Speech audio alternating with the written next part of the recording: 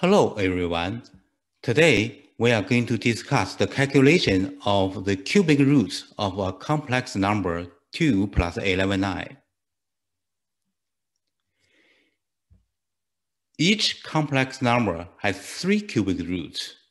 Assume we have one of them, then the other 2 complex cubic roots can be easily obtained by a simple multiplication.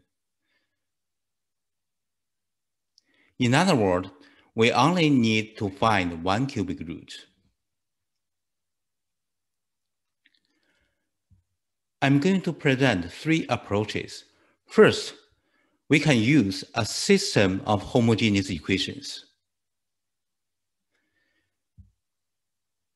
The problem can be also solved by using conjugate complex numbers.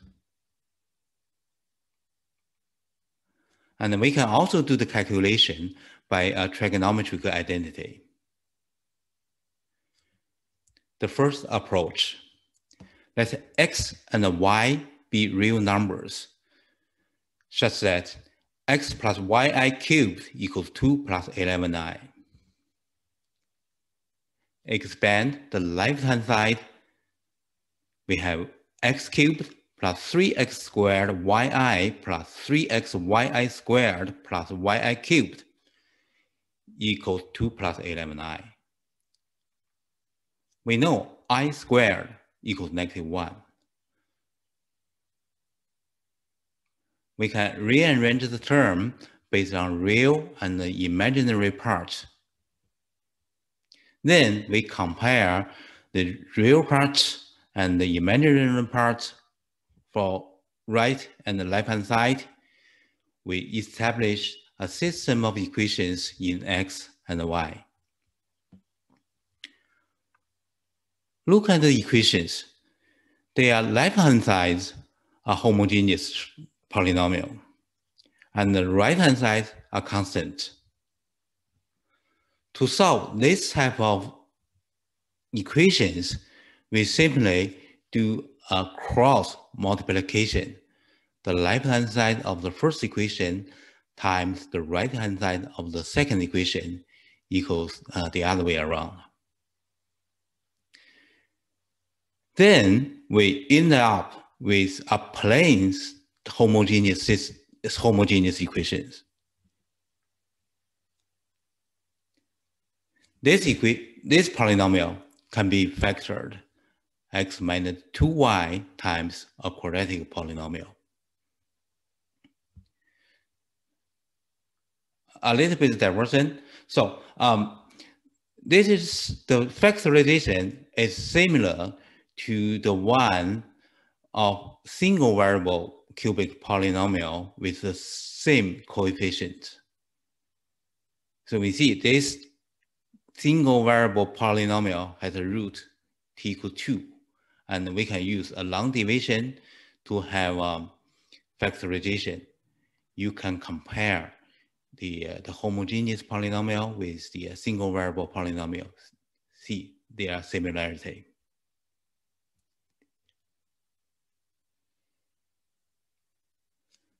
Let's let x minus 2y equals 0. Actually, after the factorization, we have 2 cases. But as we just mentioned, we only need one simple solution. So we just take the simple one, x minus 2y equals 0. Then x equals 2y. Plug in the first equation, and we solve that. We got y equals 1. Then x equals 2, and the cubic root is z equals 2 plus I. And of course, the other couple of cubic roots of 2 plus 11i are obtained accordingly. The second one, we are going to use conjugate complex numbers. So let alpha be one of the cubic roots of 2 plus 11i, and the beta is a cubic root of 2 minus 11i, which is the conjugate complex number of 2 plus 11i.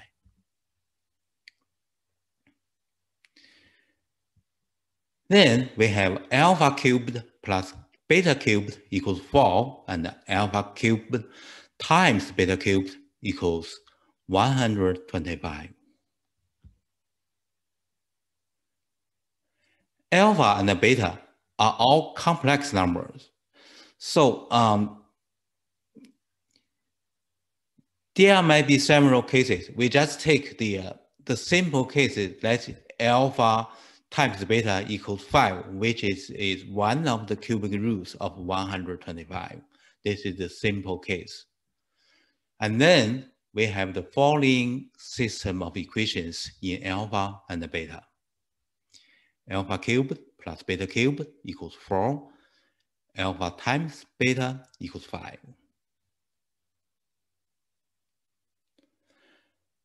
We establish a parameter t defined to be alpha plus beta. Then t cubed is alpha plus beta cubed expanded alpha cubed plus 3 alpha squared beta plus 3 alpha beta squared plus beta cubed. Rearrange the term.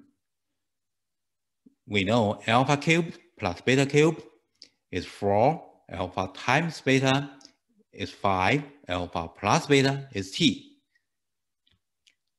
We have t cubed equals 4 plus 3 times 5 times t. So we established a cubic equation in t. This equation has 3 roots. One of the solutions is t equals 4, which is alpha plus beta. We only need one of them. Alpha plus beta equals 4, alpha times beta equals 5, and by Vieta's formula, alpha and beta are the roots of x squared minus 4x plus 5 equals 0. This equation has 2 complex roots, 2 plus or minus I. We don't know which is alpha, which is beta. By checking, we know 2 plus I is alpha. And we are done. The third approach, using trigonometric functions. Let r times cosine theta plus I times sine theta be a cubic root of 2 plus 11i. This is the definition. And then we have r cubed times cosine 3 theta plus I sine 3 theta equals 2 plus 11i. R cubed is the absolute value of 2 plus 11i, which is square root of 125. And the tangent 3 theta is sine 3 theta over cosine 3 theta equals 11 over 2.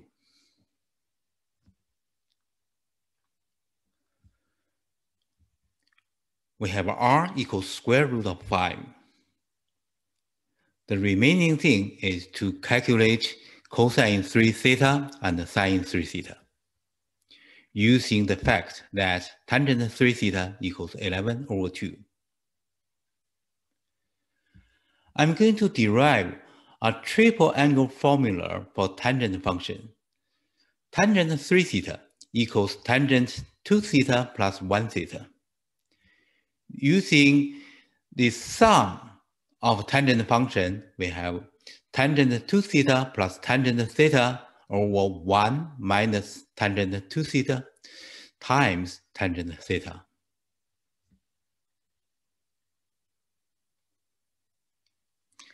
And then using double angle formula for tangent function, we get this complex expression. But it is not that bad. We can multiply 1 minus tangent square of theta on the numerator and the denominator and get it simplified. So we established a triple angle formula for tangent function. Everything is in terms of tangent theta. Let tangent theta equals t. And we already know tangent 3 theta is 11/2. So we established an equation in t. Cleaning it up, we have a third order polynomial in t. One of the roots is 1/2. So tangent theta is 1/2. And we can derive cosine theta and sine theta 2 over square root of 5 and 1 over square root of 5. Actually, there's another scenario. Both cosine theta and sine theta are negative, but we only try the positive one, and if it works, we are done. Actually, then we have the cubic root of 2 plus 11i would be r times cosine theta plus I sine theta. We plug in everything we have. We got 2 plus I, and we are done. As a conclusion, we notice that all three approaches involve solving a cubic equation. This is not a coincidence. So we are trying to find cubic roots of a complex number. So it's very natural we end up with solving a cubic equation. So these three approaches look very different, but they are essentially based on the same idea. I also provide an exercise. Simplify the cubic root of 2 plus square root of 5. So you can use the first approach by establishing a system of homogeneous equations, or the second approach, something similar to the conjugate complex number. You can try it. And finally, if you like my video, please subscribe and share with your friends. I appreciate your support. That's all I have today. Thank you for watching.